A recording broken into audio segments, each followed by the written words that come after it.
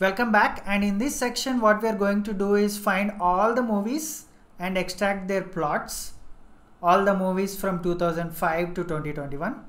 And the code is nothing new. You have seen this code already, which is given a year's URL. You are going to extract all the movies and the corresponding titles. So movie URLs and corresponding titles. This is a code that we have already developed in the previous section. Let's just run this.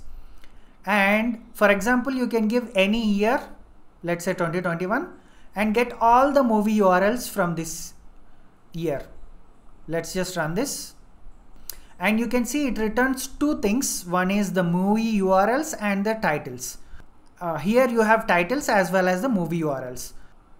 All we are doing is from this page, we are extracting all these titles as well as the corresponding movie URL. That's exactly what we have done here. And what do we need to do next? Simply, we need to run this across all the years from 2005 to 2021. Collect all the movie names and their corresponding URLs in a data frame. And that's it. We are done with our job. Now this is the function that we are going to run. Basically, movie page links has all the URLs for each year. So 17 items from 2005 to 2021. It will go through each year, and from each year we are going to extract the movie links as well as titles, and we are going to append that to total number of titles and total number of movies that we are maintaining. So we go through each year and append that to the all movie links and all movie titles. Let's just run this. You can see that we extracted almost 4062 movie URLs as well as their corresponding titles. From this, you know that we just extracted the movie titles and their URLs. But there is one more step, which is from every URL, you need to extract the plot. And that's what we are going to do in this section. And this is the same code that we have seen already, which is get all the paragraphs underneath the plot h2 element and append it to the plot text. Now, some of them might not have this format, so they might fail. So instead of failing in the middle, we are just making sure we are keeping that in a try except block. So if any of the movies do not have that, we are just ignoring that and returning none instead of returning the actual plot. If any of the movie URLs error out, and we will ignore those movie URLs if they error out, because you need to understand that all the Wikipedia pages are not made uniformly. Maybe some of them made some formatting errors, etc. That's why this might fail for some movies. But anyways, here we are going through all movie links and their corresponding titles, and we are going to get the plot. And if the plot is not none, we are going to append our movie name, movie URL, and the plot to this final data. Let's run this. It might take some time. Finally, it took about an hour to finish. If you want, you can actually do parallel processing, because these are independent tasks where you are scraping independent web pages.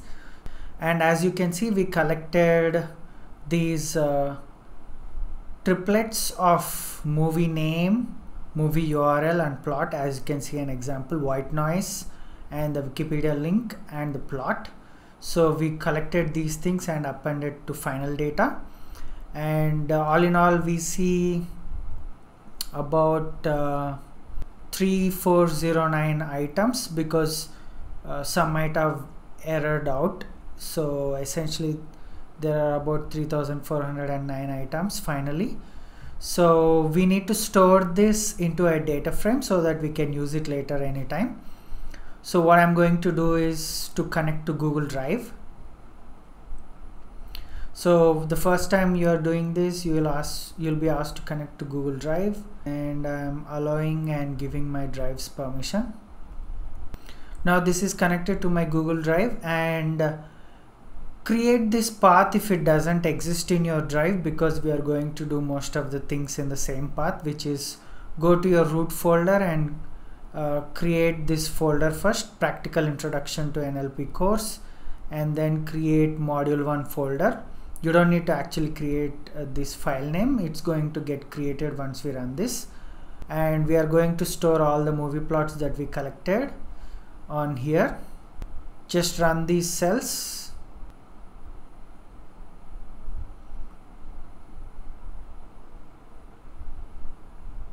As you can see, we have movie name, Wikipedia link, and plot, all of these things. I'm just showing 10, but you can easily see how many movies we have in total with df.shape. So almost 3409 movie plots with these 3 columns, and we are going to save this in the same path that we created. And if you go to your drive folder and just refresh, you will see that we created this file, CSV file. So we stored the data frame in here, and we can use this later for everything that we do, similarity, finding or visualization, etc. We have successfully collected our movie names and movie plots. So in short, what we did was we collected every year's movie page. So for example, from 2005 to 2021, we collected the URL of every year's page, and from that page we extracted only the movies that are released in that year.